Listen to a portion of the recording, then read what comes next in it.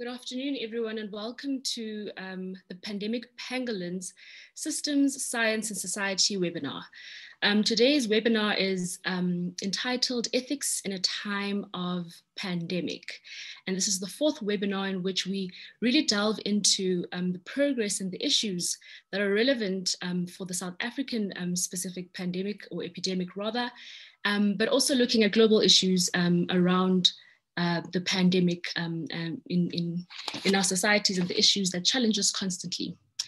So in today's webinar, what the focus will really be a retrospective analysis and discussion at how the pandemic has been handled and pertinent ethical issues specifically that pertain to clinical decision-making in South Africa. And this clinical decision-making discussion will extend to both the public and private sectors of the healthcare system.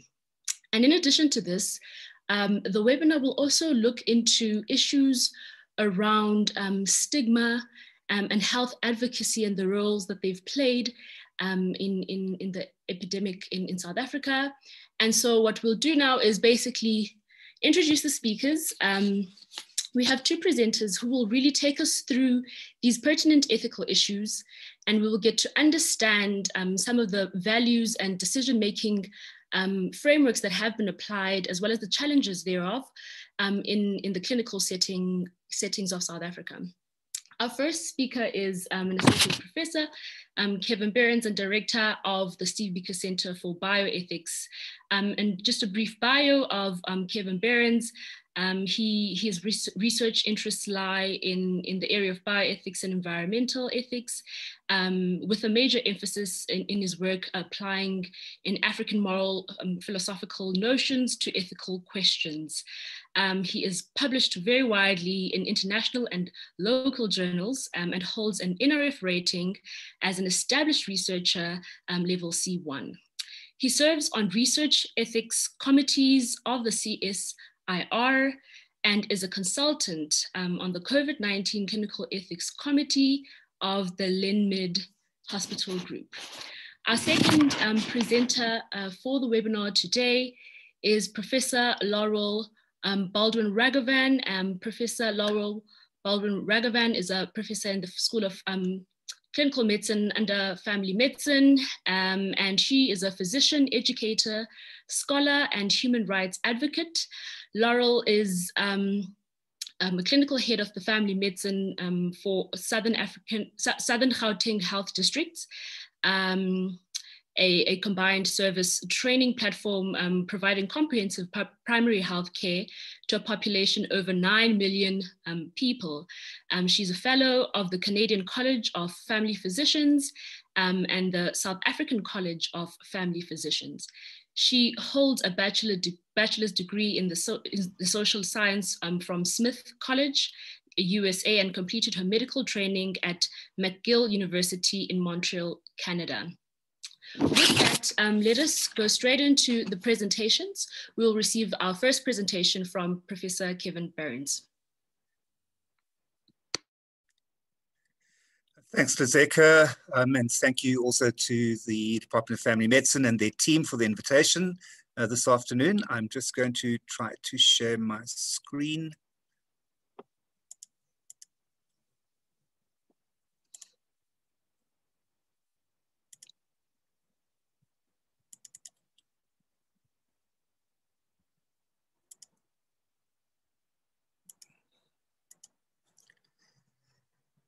So the focus of my talk is going to be very narrow. I'm going to be looking specifically at clinical ethical issues in a time of pandemic.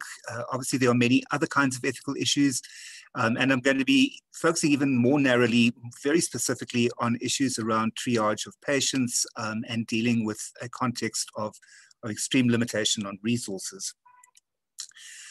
Primarily, the talk is based on personal reflections that arise from my involvement with the pandemic through being involved with the Clinical Ethics Committee for one of the hospital groups, private hospital groups, as well as a paper which I wrote quite early on during the crisis and was published in the Wits Journal of Clinical Medicine.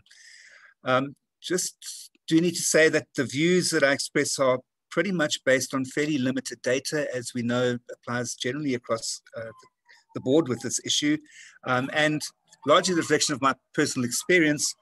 Also, just want to say I'm going to sometimes talk about what I will refer to as a broadly held or dominant view in the bioethics literature. I'm not trying to suggest that consensus exists. Every single claim that I will make is contested, and there's a lot of debate about these claims, but there are at least some areas in which there's a broad agreement, and I will refer to that from time to time. I think the most important thing to bear in mind is that one of the things that happens when we move into a context such as this is that we move into a situation in which it's simply not business as usual anymore. The COVID-19 pandemic is a public health emergency, and as such, it's extraordinary situation, and extraordinary situations require extraordinary responses. And we can see how this has been reflected in the way in which there have been globally travel bans, there have been lockdowns, other restrictions on people's liberties. And there's also been an extraordinary diversion of resources to the pandemic response.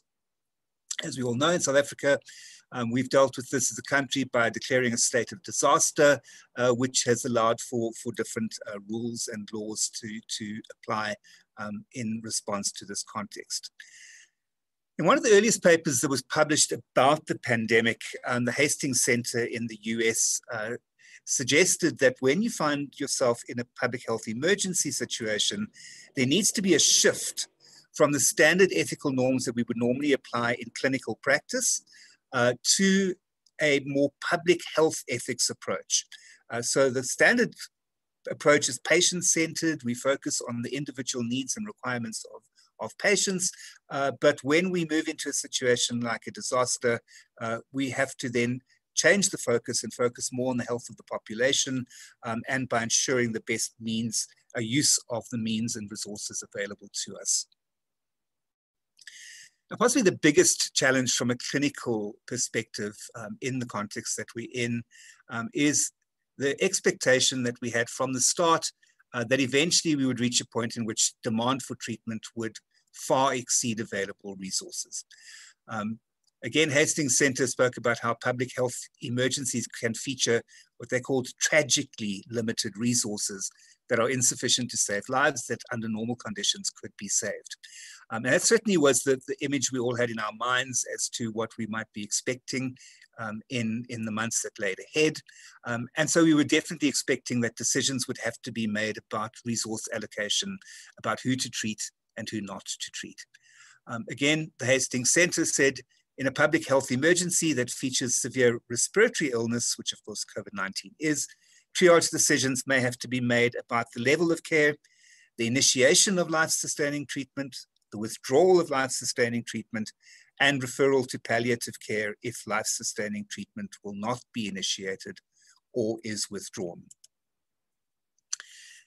So the general consensus is that going into situations like that, upfront there should already be an agreed protocol for how we will handle the triage of patients. And there are some good reasons for that. And I'm going to mention just 3 of them.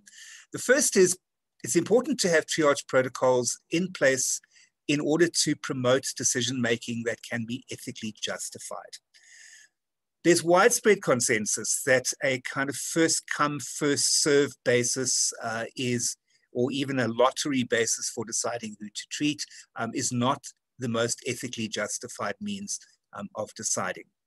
What we need is some kind of non-arbitrary, but rational, consistent, and fair process. So in terms of bioethics principles, the principle of justice obviously does the heavy lifting for us in a situation such as this. And we have to be asking ourselves, what can we do in a situation in which not everybody can be treated? How do we then decide who is going to be treated? Principles of beneficence and non-maleficence also play an important role here because together they point to the fundamental principle that is generally applied in these contexts. And that is that since there are scarce resources, we need to use those scarce resources to achieve the greatest benefit possible. The second reason that triage protocols are so important is because of the need to protect against possible legal challenges and liability. Now, courts are reasonable, so they will acknowledge extraordinary challenges and the extraordinary circumstances, but that does not excuse us from having applied our minds in the first place. So one of the ways in which professionals can be protected from legal challenges in the future in a situation like that is to apply an agreed triage principle that's been agreed to upfront, because that means that a considered attempt has actually been made at trying to ensure fairness and consistency. One of the best ways to ensure that kind of cover is available is by using or adapting protocols that already have wide endorsement by professional bodies. And the reason that is so helpful is because the courts will very often use the standard of what other reasonable professionals would do in the same situation. And if one can say that the triage protocol that has been chosen already had widespread acceptance amongst the medical fraternity, it gives one that sort of level of protection. As it turned out, the triage protocol suggested by the Critical Care Society was one that did receive fairly widespread support and was applied, to my knowledge, in a number of situations, including in the public and in the private sectors during this period. And then finally, a third reason that we need triage protocols is to help to reduce practitioner stress and as well as what we call moral anxiety. And one of the reasons it's helpful to have these protocols in place, because there's a sense in which it seems less personal if decisions are being made according to an agreed protocol. It takes away some of the pressure on the clinicians. Another important principle is that it helps if attending clinicians can be relieved of the emotional burden of making these decisions on their own. And if these decisions are made by a committee or by a group or a team together, it takes away some of the personal moral anxiety that can come from making decisions which are life and death decisions for certain patients. And finally, it is quite helpful also in helping to communicate decisions that have been made to the patient or to the family. So if there's transparency about the protocol that is being used, it can be explained that the reason a particular patient has not been triaged, let's say for intensive care, is because they don't fulfill the requirements of the protocol. Now, one of the important things that came up quite early on was, well, how does one decide what is a good protocol and what is not?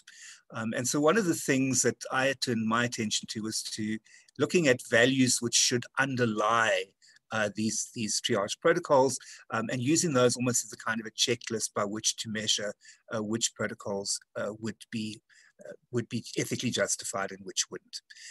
And the first value that seemed to come out in the literature was a very wide agreement that the first thing that is important to do in a situation such as this, where there are scarce resources, is to make sure that we maximize the benefit that is obtained from those resources. Now, bear in mind, this is still contentious, but nonetheless, there is widespread agreement about it. And that usually gets unpacked into two things. First is the imperative to save as many lives as possible. And then in addition to that, there's an imperative also to save as many life years as possible. Now, it doesn't take very long when you start thinking about that to realize that those two imperatives can lead to contradictory priorities. So one has to come up with some way in which these can be balanced against each other. And there are different systems in place for it. For instance, there's an inherent system in place in the Critical Care Society's triage protocol. Another important value is the value of equanimity and respect for dignity. And in South Africa, with the constitution that we have, we should know that all patients have to be treated as being equal in dignity, and that we shouldn't be taking into account factors that are non-medical, such as race and gender, social status, and all of the others that we know fall under that list. And then finally, if we're going to apply this principle, we also have to be very careful that people don't try to use social status or political power as a way to try to influence these kinds of decisions the kind of pressure which can sometimes be placed on practitioners in these contexts. And finally, a third value that needs to underlie these protocols is the value that support for patients who are not offered critical care needs to be provided as well. So it's really important to bear in mind that where a decision is made that a patient is not going to get critical care, that they are referred for appropriate medical or palliative care and management of their symptoms. Where appropriate, according to most bioethics principles, patients should be referred to somewhere else if they can't be treated in a particular institution. But in this kind of context, that becomes vanishingly unlikely. And in situations like that, we need to at least make sure that patients receive care. And finally, there's fairly widespread agreement that it is morally permissible to prioritize healthcare workers for treatment in this kind of context. And the reason for this is because frontline responders are obviously instrumentally important in our response to the pandemic itself. So it's not because they're more worthy than any other people, it's because they can help others, but also to protect fellow frontline responders, families, and patients as well. And just briefly looking back now at events that have happened since then, some lessons learned from a sort of post-surge perspective. In general, I think it's interesting to see that there was what seemed to me at least to be a fairly broad uptake of triage protocols, both in the private and in the public sectors. But clearly we don't have much data available at the moment, so that's based just on personal experience. It will be interesting to see eventually who actually went and decided on protocols and who didn't. One thing that's emerged very quickly, particularly with practitioners in the private sector, was that there was a huge fear of consequences or of litigation should decisions be made to withhold or withdraw treatment. And one of the concerns about that is that if there is that fear, people will often then be tempted to not use the protocol, but to rather simply give a patient treatment no matter what. And that's a threat, obviously, to fairness and consistency of these protocols. Another thing that emerged was that very few practitioners seem to have any idea that the HPCSA, in fact, have guidelines on withholding and withdrawing treatment and guidelines on palliative care. And if they had known the content of those guidelines beforehand, they would have been in a much better position to know what to do. And then finally, it was quite encouraging, I thought, to see how frontline responders rose to the challenge, not only in making themselves available at risk to themselves and their families, but also at creative solutions that seemed to be found. I heard wonderful stories about how nurses were making sure that family members, for instance, could have WhatsApp chats with family members who couldn't visit, and how everyone sort of went out of their way to try to find creative solutions in the context. A few lessons regarding the public and private sectors. Seems that the private sector is obviously far less experienced in dealing with resource limitations, and that became problematic. There's a sense in which those in the public sector have had more experience of dealing with this kind of thing.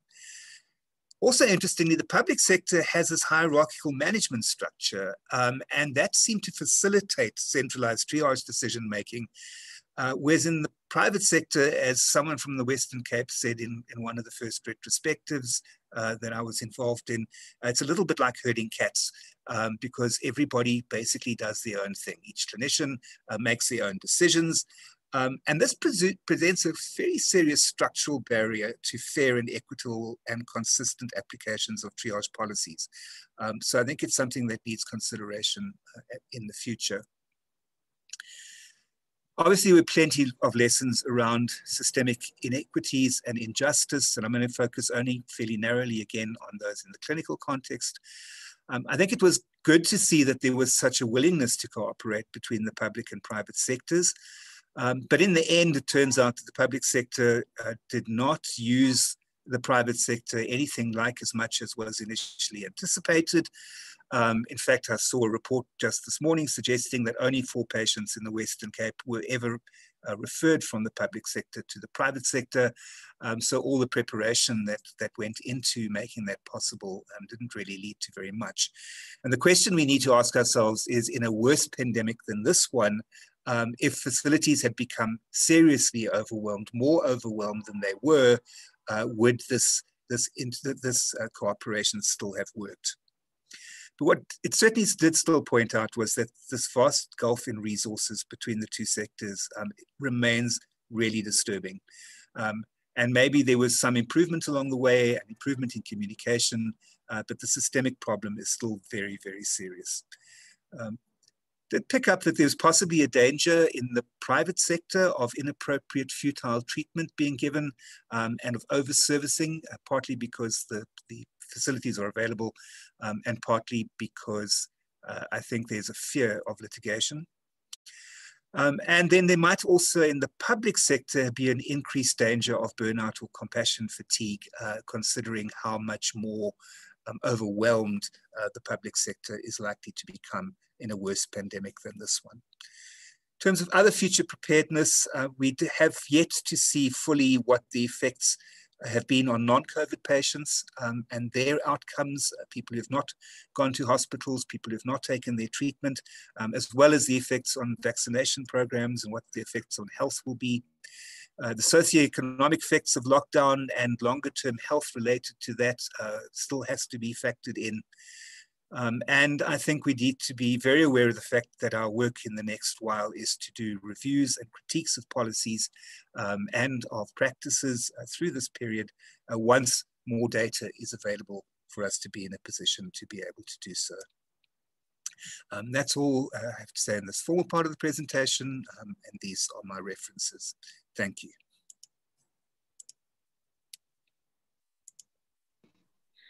Thank you very much, Kevin. I think it is quite important that in the midst of us having so many discussions on COVID-19 and a resource allocation, to go back to the value systems that should drive decision-making in the clinical setting. And I do think that it is important, as you mentioned, that as we go into the future, we reflect on perhaps benefits that we have earned in the previous few months and figure out ways to review current protocols to prepare better for what is perhaps anticipated to be a second wave. With that, I would like to hand over the floor to Laurel.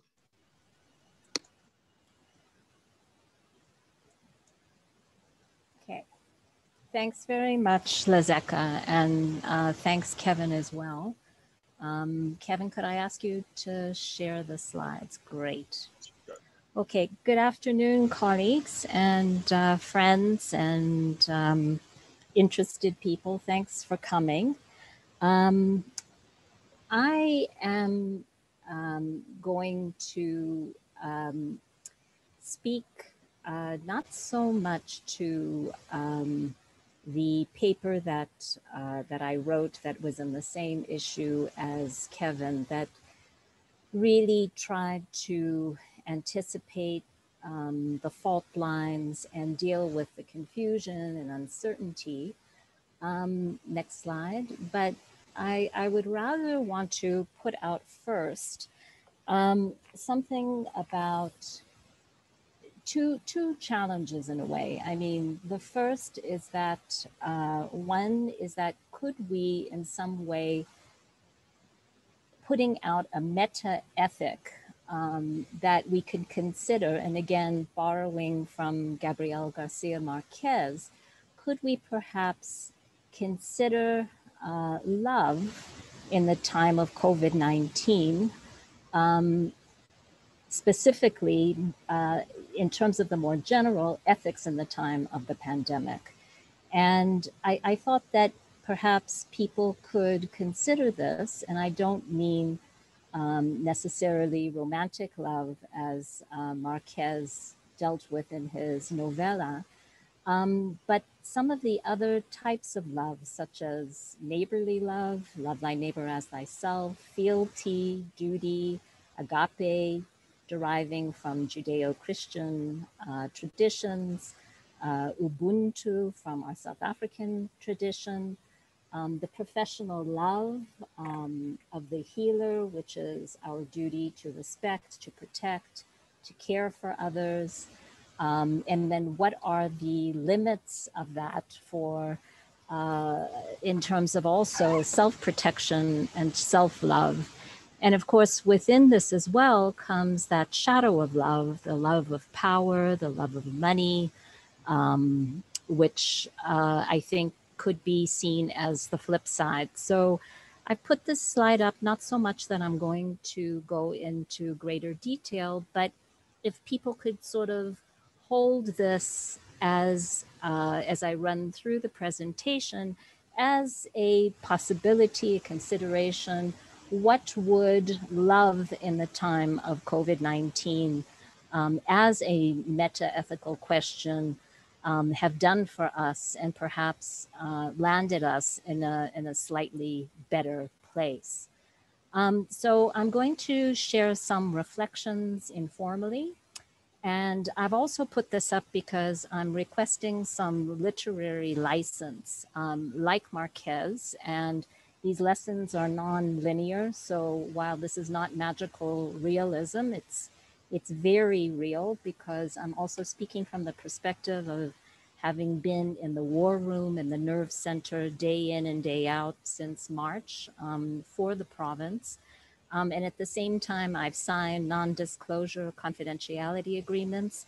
So I think that we will have to sit with this somewhere between fact and fiction. And I'm going to really hopefully abide by my signed vows of confidentiality. So let's move on, Kevin, please. Okay, so in 2020, we're doing a 2020 retrospective on COVID-19 and looking at the kind of ethical dilemmas or limitations of human rights that we anticipated.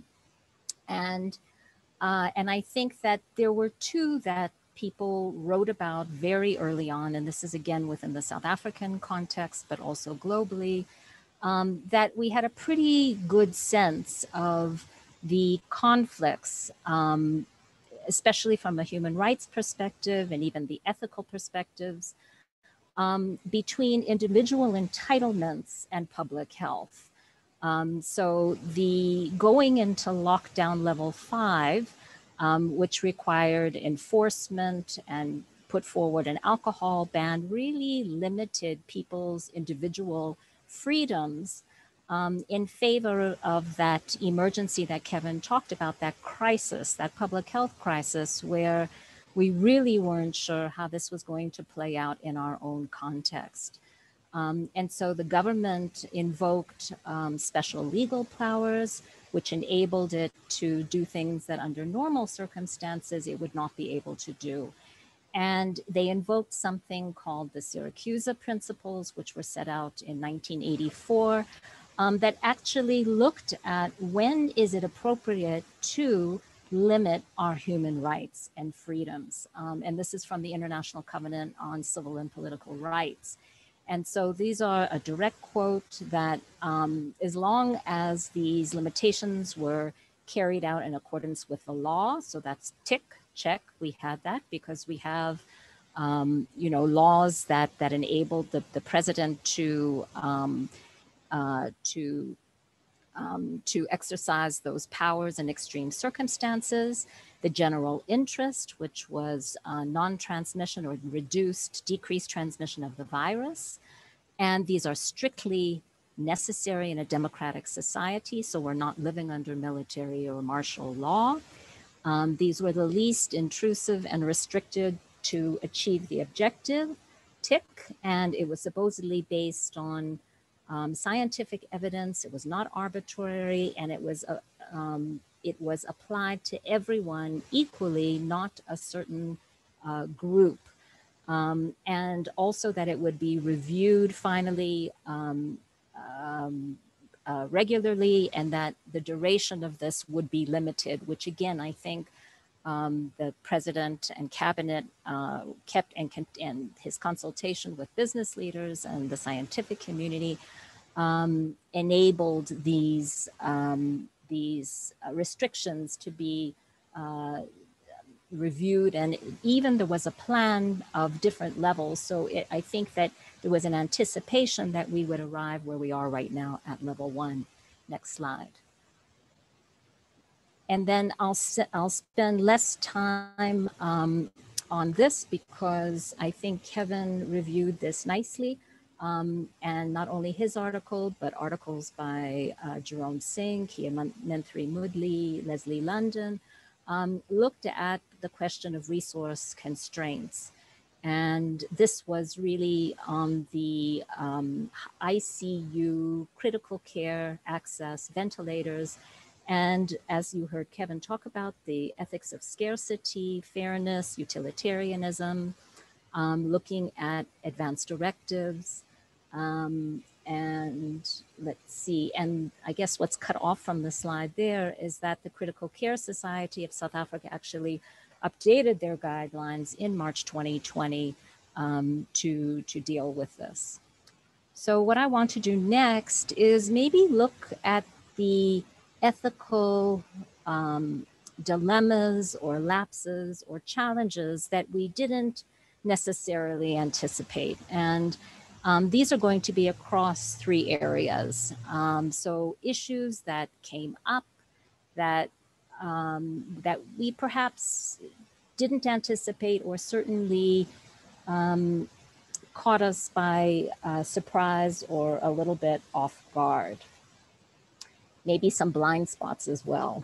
So I think in the area of preventing transmission, the shortages of testing, the lack of capacity from the NICD, the lengthy turnaround times, the loss of samples, the limitation of testing, the fact that we only had one type of PCR, and that the accessibility through SAPFRA, that's the approval body, and some of these issues are global, so they're not necessarily South African specific, but I think that raised a lot of issues where we found in some cases, and again, this is all in the public domain, that backlogs with testing. We had healthcare workers competing in some ways with patients, or some patients competing with other patients about access to timely and accurate testing. The line lists, which are the every day, the numbers of people. So as a collective and as a public, we got aggregate numbers. But on the other hand, the core principle of public health is to prevent transmission, containment. And so what that meant that all of someone's personal data, their names, where they live, their telephone numbers, who they'd seen, so that is about tracking, tracing, so that people can go into isolation if they were positive and quarantine if they were a contact. So all of this raises the issue of techno security and monitoring people's movements. Because not everyone would give a real or accurate cell phone number. And so it was a question about how far would you go, or should we go, to find a positive person, restrict their movement, or at least monitor their movement, engage their contacts, and ensure that that spread was actually, viral spread was actually decreased. Non-pharmaceutical measures, so should the police enforce compulsory mask wearing? What about people staying inside when during lockdown, in fact, it was more dangerous to be inside a crowded area where people could not actually obey that law? So that we saw evidence of police brutality, etc.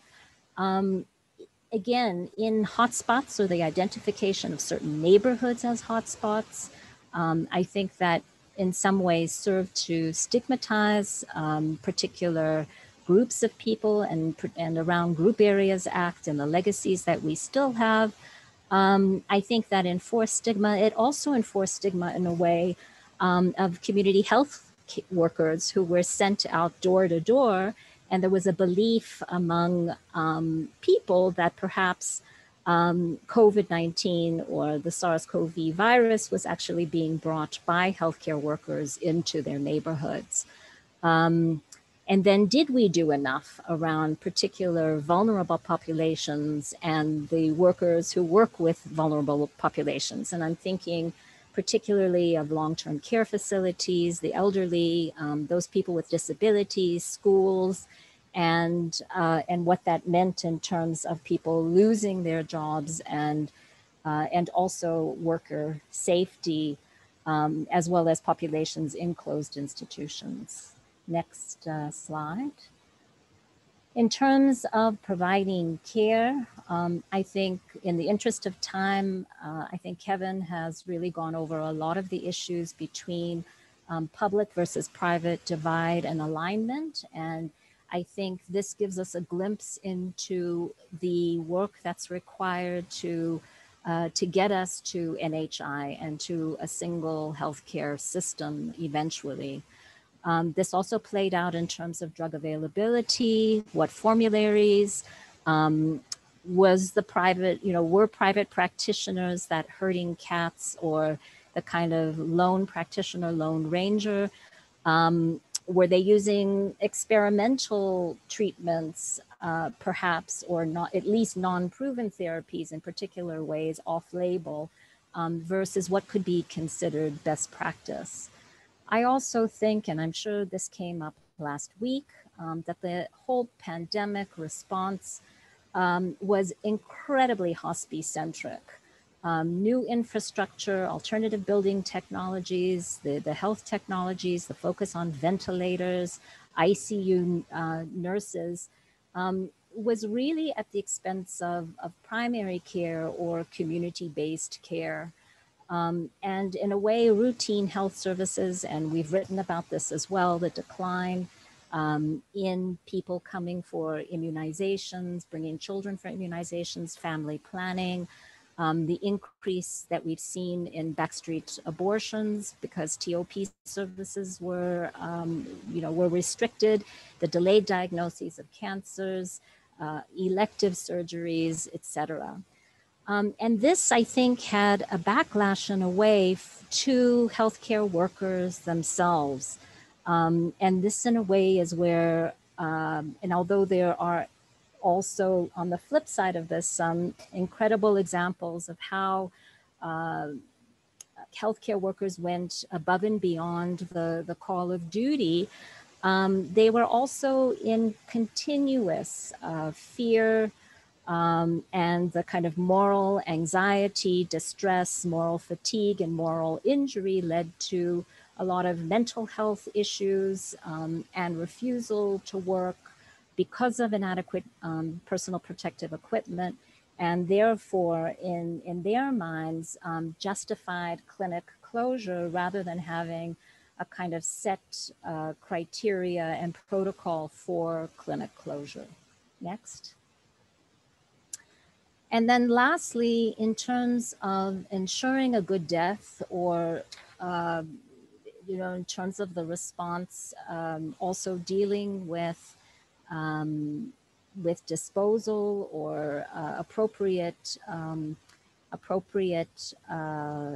in terms of the population, a way from a public health perspective to handle people dying in numbers. I think that generally there was an avoidance of the topic. It makes people feel very uncomfortable. Doctors feel very uncomfortable. We don't like talking about, I think it's getting better in terms of palliative care. It gives us a way to discuss it. But with the COVID-19 pandemic, it was, I think, a bit difficult to apply some palliative care to someone who becomes acutely ill, and we don't really know how to there's no playbook for how to ensure when we hit that point of futility, because the experience is not there. On the flip side of that, and again, this is where I think that the context where I write about in the article is that the status quo and the differential whose life matters more, so that in some ways, we have an acceptance of the status quo that certain people's lives are worth more than other people's lives, versus this never say never and continuing to go, even when there's a 95% chance of the person never coming off the ventilator. We also had challenges around what constitutes a COVID-19 death. And so while the WHO makes it very clear, because of our inability to test, the death certificates, and I think the MRC has shown that with the numbers of excess deaths in our province, up to 3 times. And so that families may not have closure, and that might also have helped to drive stigma. In terms of the right to strike, should undertakers and funeral services be allowed to strike during a pandemic?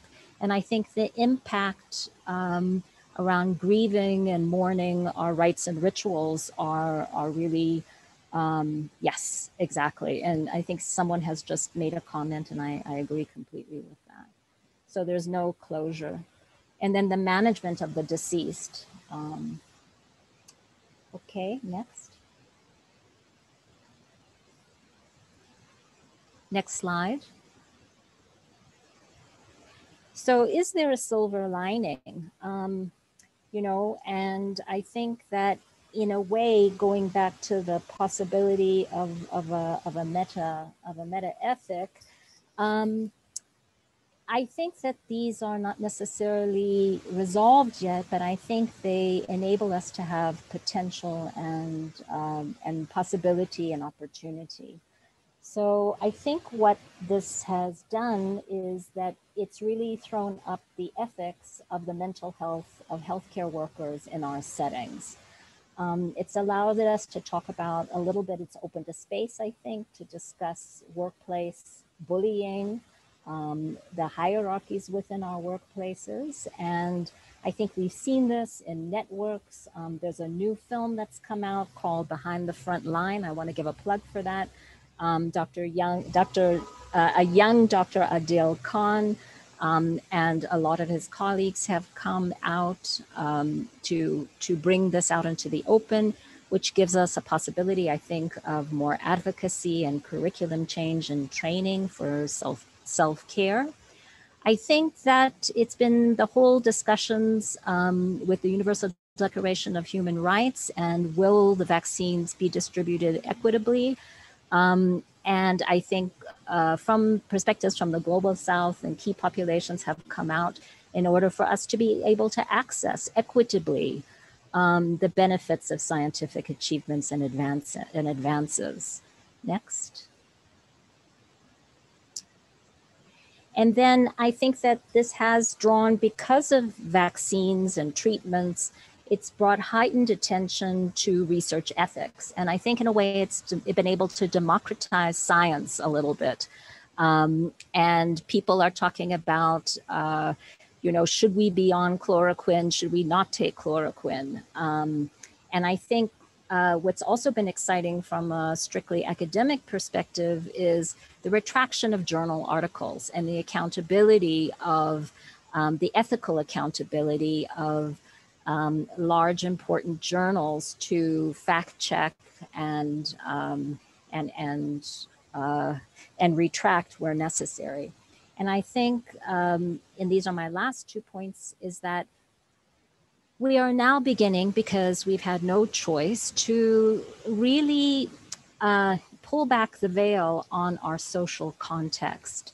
And so I think we have an opportunity to rebuild or create a new economic order, one that's founded on principles of equity, transparency, socioeconomic rights, and third generation human rights, which landed us here to begin with, which is about environmental rights and global climate issues.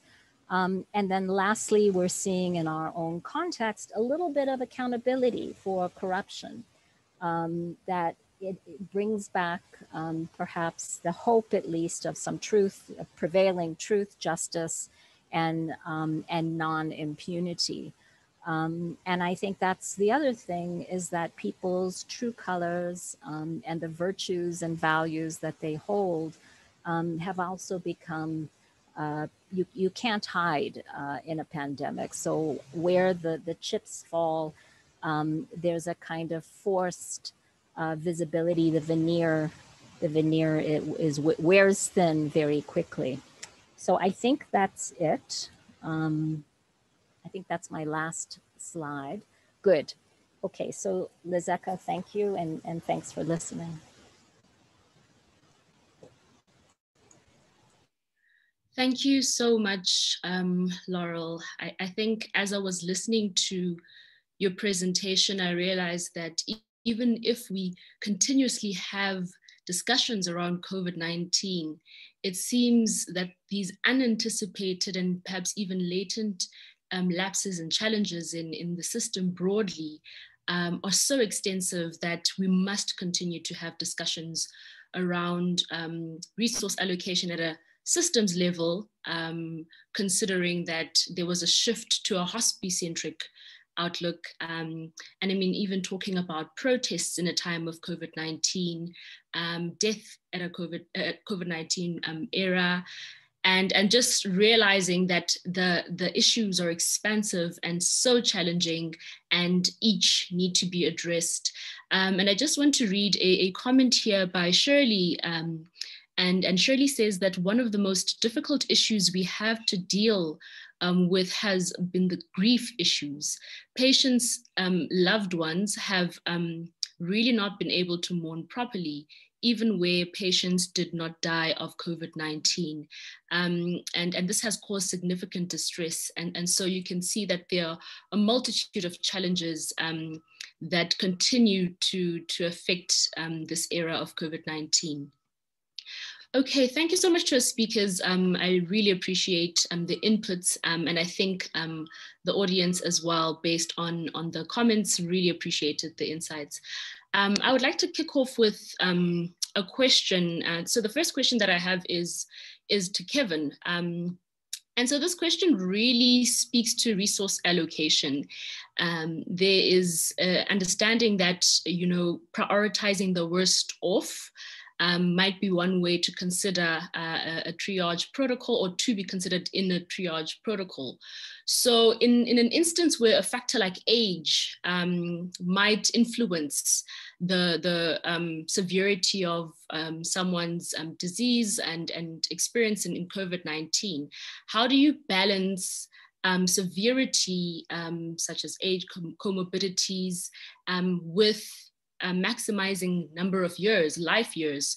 So simply put, you know, what would a clinician be advised to do if they had an old patient versus a young patient in that particular case?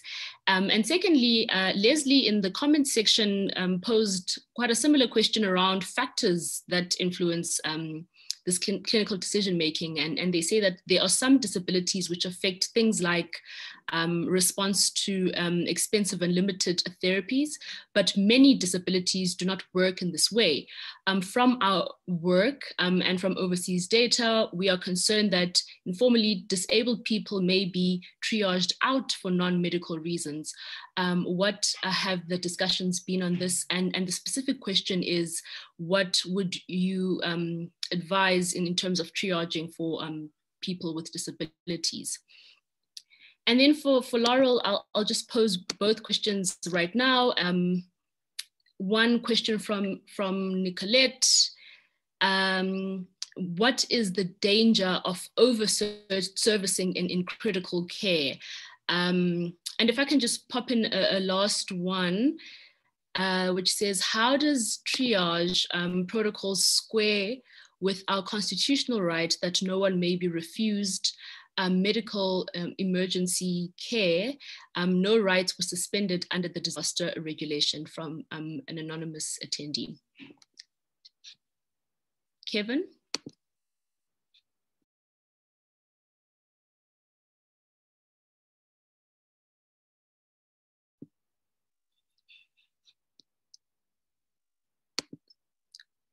Sorry, Kevin or Laurel? Yeah, I was just trying to keep my mic unmuted. Yeah, okay. So in terms of the first question, which seemed to largely be around age issues, let me speak of my experience in terms of what it looked to me was happening on the ground, and that is that most people seem to use the Critical Care Society's triage protocol or something quite strongly based on that. And in that approach, basically age only came into the calculation that would determine who was treated or not as a tiebreaker in situations in which there was a very close, you know, there were patients who had in every other way the same sort of circumstances or prognosis. And so age didn't really play much of a factor there. And I think the main reason for that was that it was already using other kinds of objective means of trying to distinguish between patients, because it started off with looking at a frailty score, and then it looked at the SOFA score, or sequential organ failure assessment. And then after that, they had a look at comorbidities. And those factors together were taken as generally enough to work out which patients should be prioritized. And age only came in if there was a tie at that stage after that calculation had been made. So, you know, on the ground, I don't think that age actually on its own was used. And the general thinking about this kind of thing is that very often we don't really need to consider age too much, because age will be, you know, there are other concerns that are much greater about the actual health of the person. What was done in the CCSA's protocol to try to ensure that both saving most lives as well as the principle of saving life years were considered, was that the comorbidities scale was used as a basis for considering longevity after treatment. So that's where it was kind of brought in as part of the calculation. The second question, if I remember correctly, was about people with disabilities. And I was not aware anywhere of any protocols in which disabilities were mentioned specifically. So that was not taken, would not then have been taken into account directly. But obviously, if that disability, for instance, had an impact on the frailty scale, that could have come into the discussion. And it would be interesting actually to have a look and discuss with people who represent the disabled community exactly what impact disabilities could have on people's frailty score. And whether that constitutes any kind of unfair treatment. It would be something I'd be interested in investigating. Thanks, Lizeka. Thanks, Kevin. Laurel?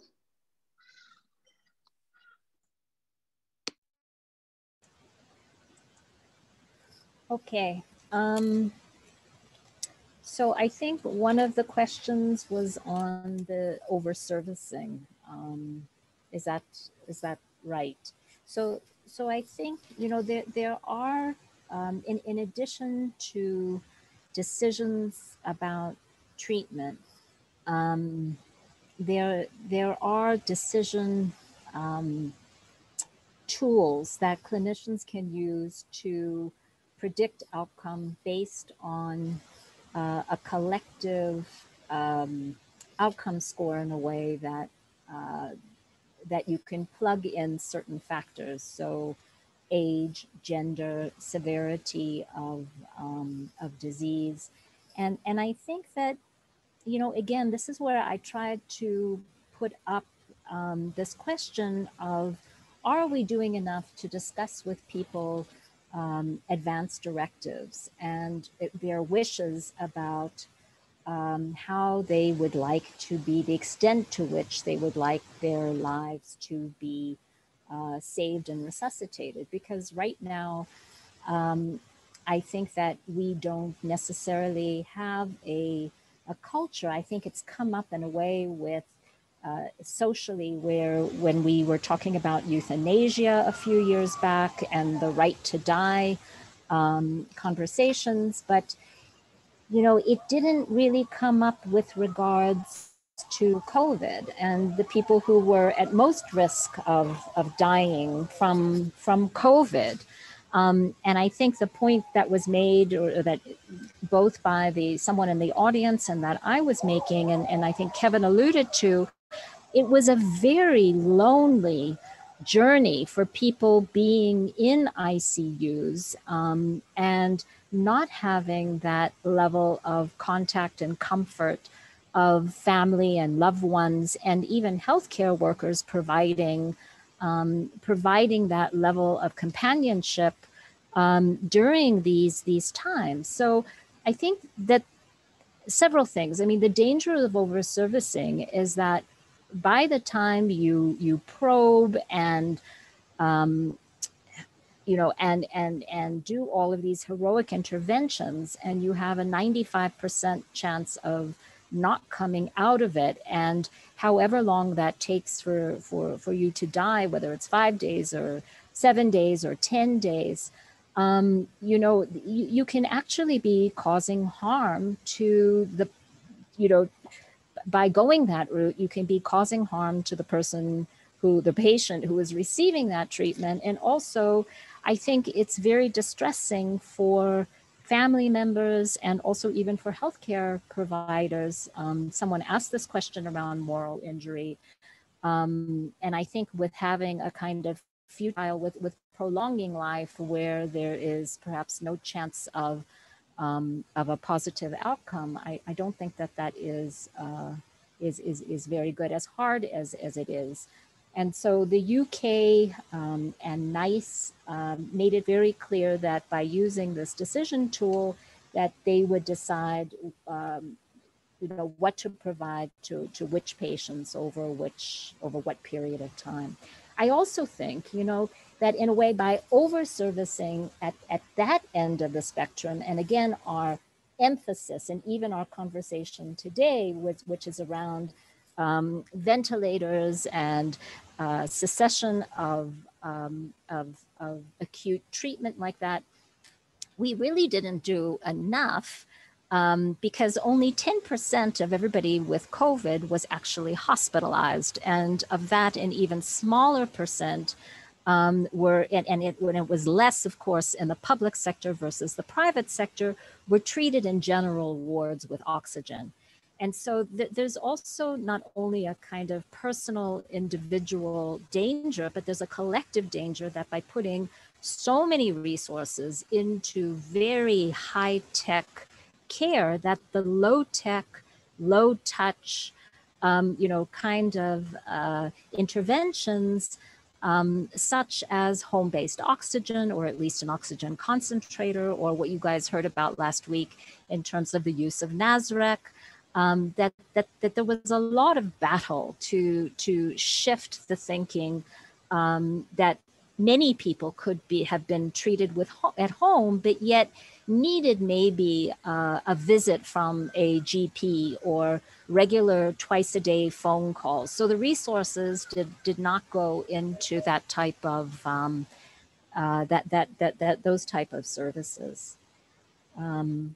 And I think I just see Sarala as well, that, in terms of resources being diverted to COVID at the expense of other treatable conditions. I mentioned that in passing, but, I hope we don't see a resurgence of measles or polio And I think we're starting to see this with cancers going undiagnosed and with the long list of surgeries that people still have yet to be scheduled. So whether it's for cancer surgery or a hip replacement, knee replacement, I think those are issues. Okay. My only other thing is on the issue of disability, because I think it really is important. That and again, I think that where there are long-term care facilities for people with physical, mental disabilities, that we needed to be much more inclusive to really deal with those specific issues. Similarly, like we did with prisons, I actually think the prison story is a success story because there were people who felt this was a priority and recognized that vulnerability and took proactive action.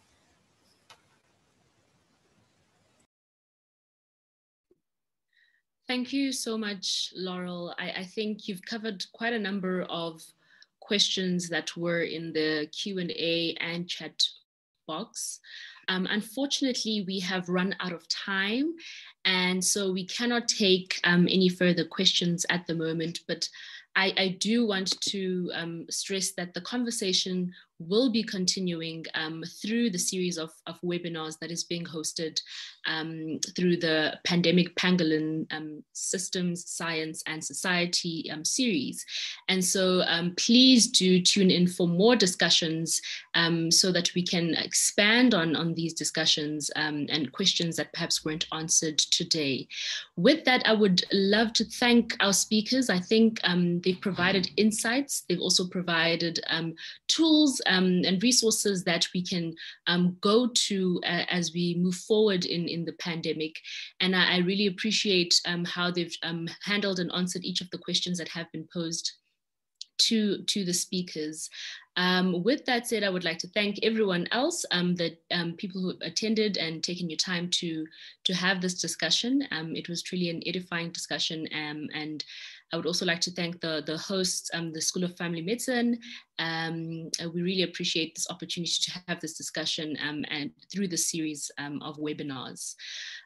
Just housekeeping, I do want to mention that next week's webinar will be hosted at 12 p.m., so an hour earlier than the normal time. So please do watch out for the time and the link to that. And finally, there is discussions with CPD in terms of organizing CPD for the webinars, both retrospectively and prospectively. So please look out for the emails and you'll hear more information about that in the future. Thank you very much for your time and we look forward to the next webinars. Thank you.